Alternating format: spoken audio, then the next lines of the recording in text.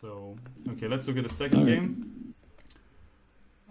You're playing black once again, so we'll keep it. So, do you see the white side? Yeah, I do. So we need to I'll flip switch. the board, I'll switch. yeah? Yeah. Okay, so this So is the boom, second game. and there we go. Okay, so. Oh, wait, I need to also. I think I need to change the. I mean, my viewers, they actually can see the pieces and they see it from the white side, so I'll change it for them as well. Okay, so we look from the black angle. Alright, so let's start. Are you able to just load in the games from the chess.com Yeah, that's what I did archive? earlier. Basically, I'm just copy pasting them here. That's nifty. Yeah, that's nice, and it's very easy with all the technology nowadays to just download all the games. You can even like download, I think like 20, 30 games with one button from chess.com. Yeah, So, they make it super easy. So here, let's see. So you're black again, e4, e5, our favorite opening, knight f3, knight c6. The Italian, you play bishop c5. I remember I showed you this trick in one of the earlier streams. You prevent knight g5 by not developing your knight yet because your queen is keeping an eye on this square. Yeah, I'm not sure if I was conscious of that or remembered that, but yeah. Yeah, but it's a well-known move order trick, and I'll just mention that in general you want to develop the knights first before the bishops, but in this particular position getting the bishop out first is more sneaky because you avoid this fried liver attack.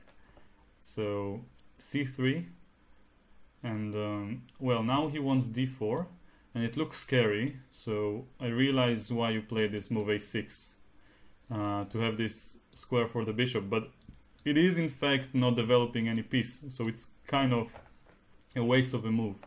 So finally we have some mistake from your end. Oh, okay. All right. Shouldn't be too hard to find those, man. So after c3 he wants d4, but surprisingly or not so surprisingly, the most logical way to follow up is to just develop your pieces. So if you play knight f6 and he goes d4, then you can simply take and go bishop b4 check. And even though it's kind of dangerous looking, it is objectively good for black, and there are some gambits here, but you don't have to accept them. So this is good for black in general. And, okay, it's not an advantage for black. It's if white wants, he can equalize, but he has to be careful. So this is the regular continuation. Another option, just to mention, if you don't want to have any theory, you can play d6, but not a6. And then if d4, you go bishop b6. You don't want to release the tension, as I told you in the past. So what happens now if... Can I take over here? Yeah, sure. Let me take over here. So now what happens if he does this? d5. And I go here, and he goes here. Oh, no, that doesn't work. Never mind. Exactly. The bishop is closed, so he's not attacking f7. Okay. So after bishop b6, the regular move is castles. And now you go knight f6. Normally they go something like... No, actually I think I was wrong, in fact, because after bishop b6 they can maybe play d takes e5 and queen takes d8. So let me just demonstrate why this is bad for black, because now you have to take back probably with the pawn. Now queen d8, king d8, and bishop takes f7, yeah? Yeah. And you lose the pawn. All right. And I'll just quickly mention that if knight e5, there is a very nasty tactic here. Can you see it? Let me look at this. Hold on. A very nasty tactic, he says. Yeah, bishop check. Bishop takes pawn check. Exactly. Bishop takes f7, and it's already almost losing, pretty much losing for black. And so okay, even king if you e7. want to trade that, yeah. So then now bishop check, Yeah, and it's exactly. no bueno. Yeah, and Well, if it's bishop check, then you can just go right there, right? Yeah. So you're not losing the game yet by means of losing your queen, but after queen d8, king d8, and so on, it's very bad. So Sure. so d takes e5 is very good for white. So bishop b6 is a mistake. So d6 as I mentioned, and now just because of this concrete reason, you do release the tension, and then you go bishop b6. Then this is the regular way to play. And now the castle, knight f6. Normally they play knight c3 to defend. Castles. And just to quickly mention, you want to go bishop g4 next. And many players here go h3 to avoid it, but now it's really good for black because of knight takes e4, followed by d5. Okay, I'm confused. Why wouldn't he just take that with his knight then? Oh, okay, yeah. I see. And this is and now he will be left with an isolated pawn. So yeah, h3 is generally not a good idea if he didn't finish his development. So he has to allow bishop g4, and then you have a good position. So we had some quick theoretical discussion here. And now that you know how to deal with this opening, we can go back to the game. See if I can remember it. Yeah, all right. You don't have to remember, just you can like play. I mean, just like with the bishop c5, as they say in the Eastern philosophy, like becoming a true master is to know everything, forgetting it, and then doing it with your like intuition, without realizing that you do it. So, yeah, I like it. Yeah, it's a good outlook there. Yeah. So a6 was not the best because now he takes over the center, and yeah, he is exploiting it well. Bishop b6, and now castles. Actually, if I were to play on the white pieces, I would try to exploit it in a more violent manner. By the way, I'm not sure if my viewers... Are you still moving the pieces? Because I can't. It's still on the same. It's on the sixth move for me. Bishop b6 is the last move, but... Okay, yeah. Sorry about that. Go ahead. I just want to make sure something. If my viewers can see the... Yeah, they can. Okay. So, bishop b6. And now... so, as I mentioned in the previous game, your opponent was playing for the initiative and he had to strike the iron while it was hot. So, same applies here. You are underdeveloped, you wasted a move with a6, he wants to punish you, he better do it instantly. So, I would consider something like d5 or knight g5. And just get the feeling that it's a good move for... a good idea for white to exploit the fact that you're not underdeveloped. So, after he castles and let you play d6 and develop a little bit, then it's not so scary anymore. So, just a quick example is d5. What do you want to play? Let's... probably 92 there. 97, yeah. I'm sorry, yeah, 97. So this is similar to the game continuation that I see in the notation, but now there is quite a major difference that you can play d6, and your pawn is not on d6, and this is bad news for you. Yeah, that looks scary. Yeah, and I'll explain it positionally for a moment. You see these two pawns here? Even if I don't take it back, they are blocking this bishop.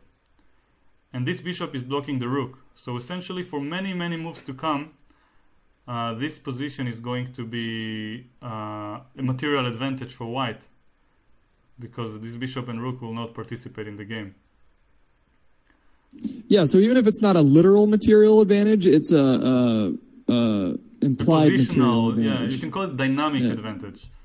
It will disappear over time, but for now it exists and you can use it to attack. And also he has more pieces out to just, regardless of this fact, you can just... Yeah. So after cd6, okay, you can of course take back with the queen, but a nice way to exploit it is to just keep developing and to bring more pieces to the game and start attacking and maybe play knight g5 next. So, yeah, it just feels terrible. And looks terrible. Yeah. Okay, still some chances, but d5 is the way that I would consider to punish you. And just to quickly mention, another way that comes to mind is bishop g5. And once again, trying to exploit the fact that you're not very developed. And Yeah, there's Yeah, no... it just looks kind of cramped. Yeah, Everything I looks don't very see cramped. a move, in fact. I mean, I don't even know what black can play here, because if f6, then this diagonal will be very bad, and you will never be able to castle. And if you just play, I don't know, I'm trying to, okay, f6, I'm trying to cancel the arrows, but okay, here. So if you develop the knight, then he has e5, and if you develop the knight to e7, then after d5 you no longer have a good square. So Yeah, I mean, I have a square. I could go back to b8 or a7, but yeah, it's not but the this best is even squares. worse than before. Yeah. So, well, yeah, so this is really terrible. And here I would still consider d6 as a nice attacking move for white, which in a sense is a prophylactic move against black playing d6. So this is really bad for black. Okay, so enough with the punishment. Let's see what he played. Castle. Now d6 is a good move. d5, and now it's not as bad as it was earlier, because after your move knight c7, suddenly your position is quite solid. It's still better for white, but he cannot really exploit it materially. Yeah, I wasn't too nervous at this point. Yeah. So, and both of your opponents had the initiative, and instead of acting on it, they castled in both of these games. So, castling is a defensive move in general, bringing your king to safety. It's not something you do when you need to attack. So, bishop g5. Bishop g4 looks sensible. I would consider h6 first, just to ask his bishop where he wants to go.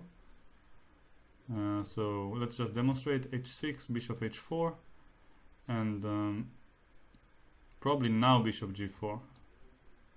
And I'm not sure if there is a difference, but it feels like a little bit more precise, because you gain Would the you tempo.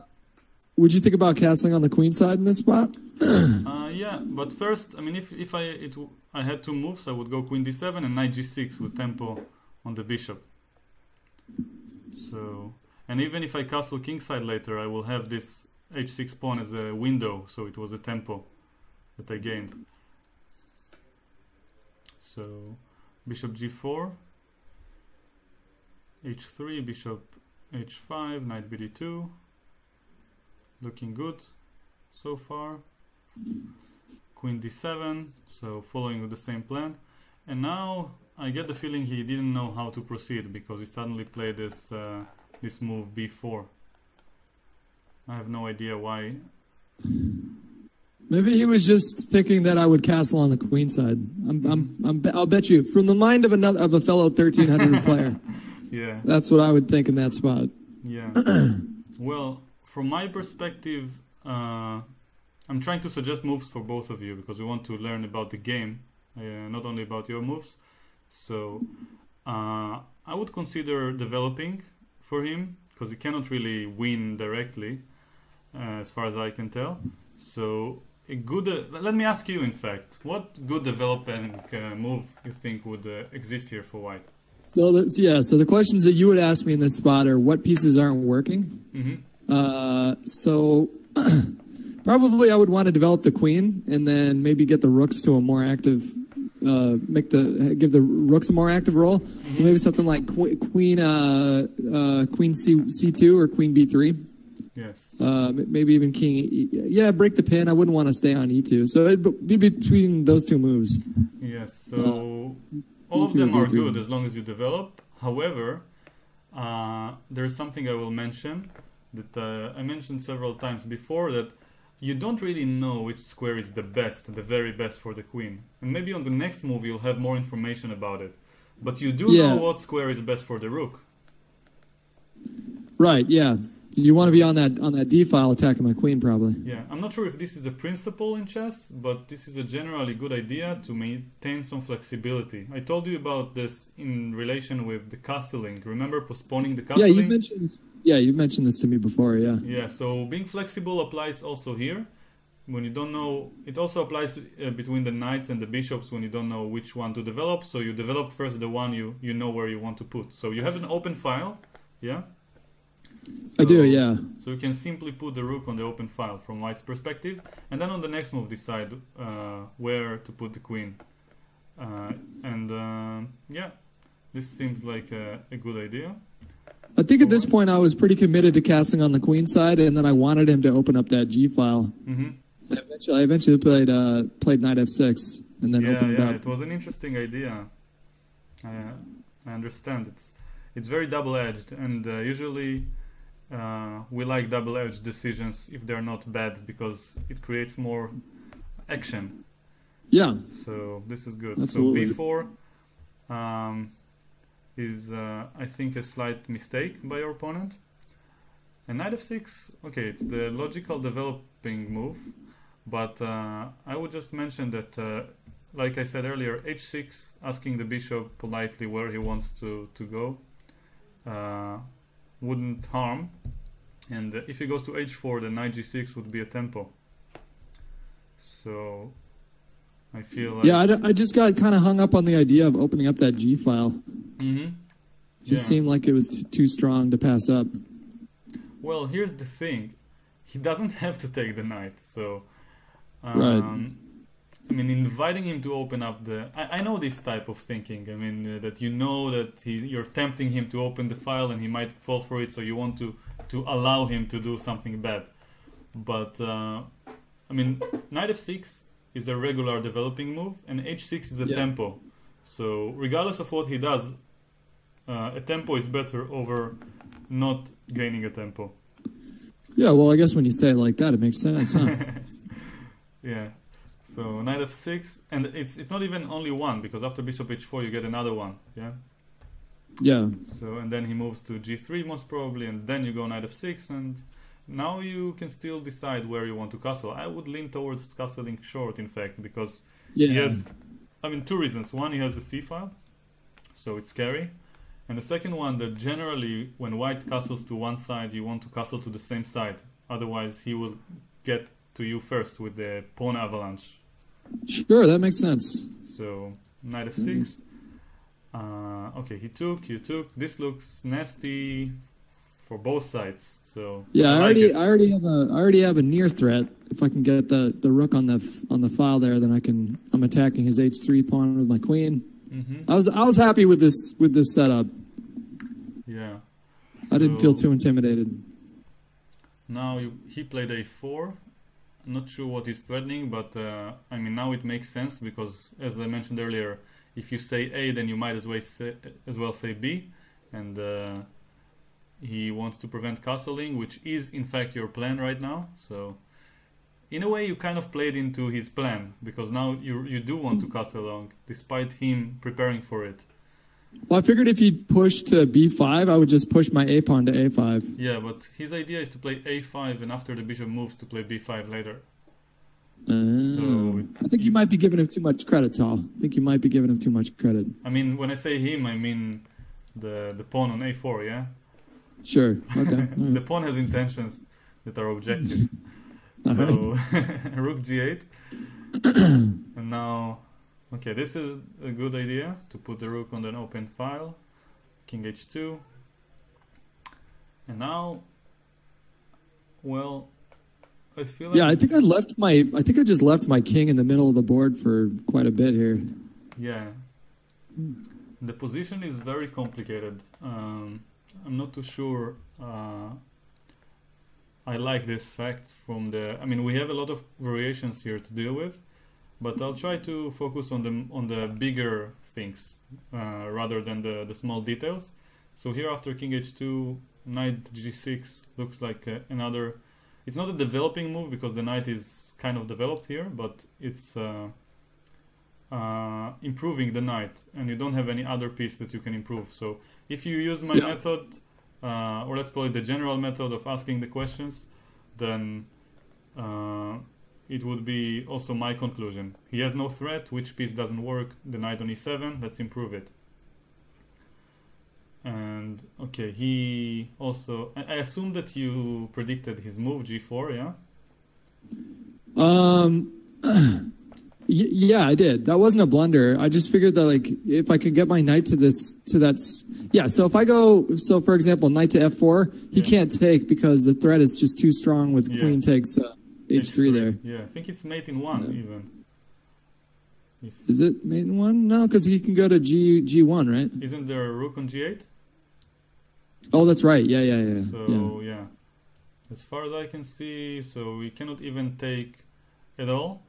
And he did play g4, which is kind of, I mean, it might be okay, but it's a little bit naive of him to think that, I mean, it doesn't even matter if you missed it, because all your pieces are there. You have 4 pieces on the king side, and he doesn't have as many. And he plays on the king side where his king is, so I would... Well, I struggled a little bit with this attack, if I'm remembering this game correctly. I was like, I could feel like there was some kind of an attack there, but I felt like I just wasn't seeing it. Yeah, so knight f4, and now, okay, here he played knight g1, which makes sense. He wants to renew the threat on your bishop on h5, so he's protecting h3. But still, I mean, I'm not sure if he's threatening anything, because there's rook g2 check in mind. So this position becomes very, very nasty for him. And also for me to follow. But it's, is it getting tough for you here? I'm up for the challenge. I'm gonna try. But if I say, I mean, I would love to miss something and for you to call me out. So it would be interesting. All right, I love that too, man. That sounds great. So let's see. So knight g1, and I feel like in this position. So let's be methodical. What is his threat? I'm assuming you asked yourself at this point of the game, yeah? So the threat now for him is just to grab that bish, because he has enough protection on the king side over there to block my attack, or so it seems. So I mean, I would say that's his biggest threat right now. Well, I'm trying to calculate and to see just what happens if you castle long, because assuming he has no threat, castling would be a good idea. Yeah, just in general to develop. I'm not saying it's the best move, but I'm just trying to calculate in my mind. So gh, rook g2 check, king h1, and now I mean the easiest move for me to calculate is rook takes g1 check. He has to take with the king, otherwise queen h3 is mate, right? Oh yeah. And then rook g8 check. And I don't see which piece can block, so I assume he has to move the king, and then queen h3 is mate. Oh my goodness! Look at you goddamn wizard! Yeah, I knew there was a mating attack in there somewhere, so, but I just I was struggling to find it. That's a nice little rook take. The rook takes a knight move there. Yeah, and in fact you could have done it immediately here, but I like the idea that it comes with check, so it's more forcing. So we gave that check and then take it with check. But so it's not necessarily the best continuation, but it was just a sample line that I would look at in my mind, calculating to figure out if he's threatening anything. And now that we've realized that he doesn't, I mean, at least after castling, if we don't castle, we don't have the other rook to join. So I wouldn't mind castling. I see in the notation that you played bishop d4. But so I guess you are attacking the rook on a1, and you want bishop e5 as well. Yeah, with the idea. So I wanted to bring the bishop to d4 there with tempo, and then move it to e5. You're a bit of a wizard yourself, because this is looking even nastier, because you kind of do the same thing, bring another piece to the attack, but unlike my move, you do it with tempo. Yeah. So that I wouldn't have made that move, I think, unless we had done these lessons, because I was asking myself, like, well, what can I do? Like the things like tempo and assessing threats. Yeah. Like I had learned about these things before, but as I've been playing in the last couple of weeks, I've really been asking myself at the start of each move, all right, what's his threat? Can I get a tempo? Can I bring another piece in? And probably the most important lesson that someone can take from it is that even if you learn something more than once and you hear us talking about it, it doesn't mean that you already know it and you can ignore it or just feel like you've mastered everything. Absolutely not. I like to repeat things that I already know. Even now, I feel like in a way it affects my awareness of these things a little bit more. So Yeah. it's a good idea to repeat things you already know in order to apply them better. And there's always room for improvement and awareness. So especially when it comes to these questions and the tempi. So bishop d4 looks good. G takes h5 is the testing move, so I'm glad he played it. I wanted to calculate it. Let me ask you, did you see it in advance? This move gh5? GH5, say that again? Yeah, the position on the board, like after bishop d4, he took your bishop. Yeah, I sacrificed that bishop. That wasn't a blunder. I just figured like there's so many pieces over there. This has to be winning for me. Yeah, it looks winning, and it feels like you should win. Rook g2 check feels right. King h1 is the only move, and now I see you castled long, but I'm trying to think maybe there is something more concrete, so to speak. So if you play, yeah, but it's not so easy. I mean, castling long is the most natural move to bring the rook to the game. I mean, you would still, your move is the best move here, right? Just rook takes but knight. Here it's not as dangerous because after king takes, queen takes h3, then he has queen f3, and you cannot play rook g8 check anymore. So I mean, you do win the rook on a1, but I don't think it's worth it. So I mean, and it might be protected. I'm not sure. So so here it is protected by the other rook. Though. Yeah, exactly. So I mean, technically you could change the order. You could take the rook first, and now queen a1 will lose to queen h3, and you will mate him. Yeah. Okay. So I guess, I mean, the materialistic way to approach it is maybe even to take on a1 first, and then sacrifice your rook. But I like the idea of bringing another piece rather than taking material. So castle long definitely looks right, unless you can find a defense for him, which is very difficult to calculate even when you see the board. So queen f3 looks like the logical move for him, which he played actually. And now, well, he lets you grab his rook, but he obviously attacks some of your pieces as well. The knight on f4. Yeah. At this point, I was a little stumped because he's attacking my knight there, which is guarding my rook. Yeah, this part I felt like I kind of felt the attack slipping away from me. So I feel like a good move would be rook to g8 here, because now if he takes on f4, then I want to go bishop e5, like I see that you did at the end of the game here. Yeah, that's devastating, isn't it? Yeah, and if he moves the queen, there is rook h2 mate. So I don't see a defense for him. And the problem with the move that you played after bishop e5 is that you don't have any direct immediate threat that I can see, and you give him time to increase the defense.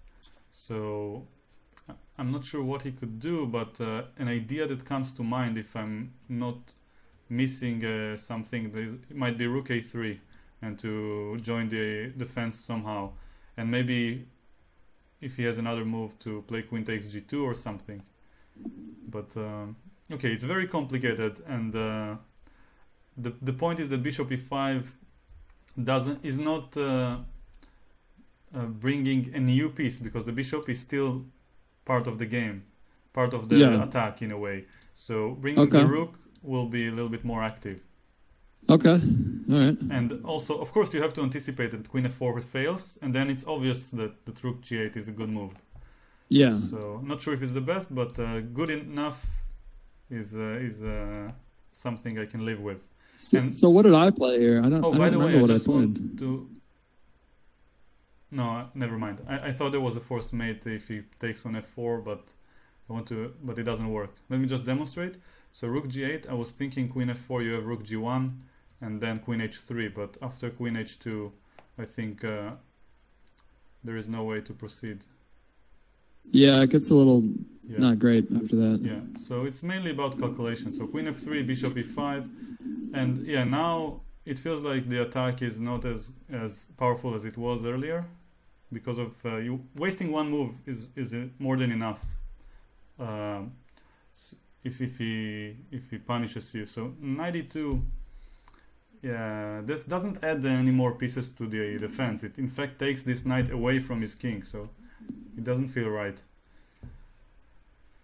I don't like. It felt move. Pretty. I hated that move, seeing that, because I didn't know how to keep it. Yeah, because the rook is hanging, but it feels like a mistake from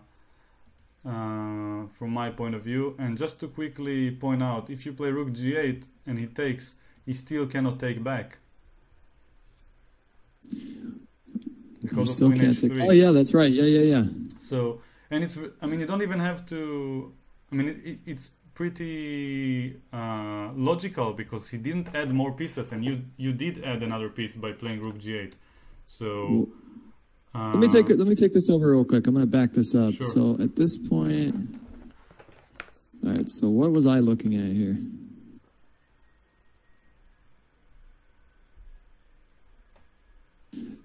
Okay, so instead of, I was wondering, all right, never mind. You go ahead. Take the reins. It's all you. Yeah. We're on knight takes knight. Yeah. So, in this position, knight takes knight, bishop takes wait, so, in the game, you played bishop e5, knight e2, rook dg8. Okay, so that's exactly what you played. I didn't notice. I thought I was analyzing a variation, but that's the move you actually played. You brought the rook to the game. He's not threatening knight f4. It's just exchanging pieces, but now you have basically 4 different pieces, in the attack, versus basically 1 piece in the defense.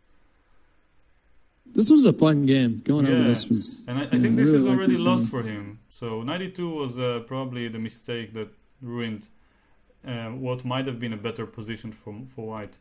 So yeah, now rook h2 mate is a threat, and if it takes, then you have queen takes h3.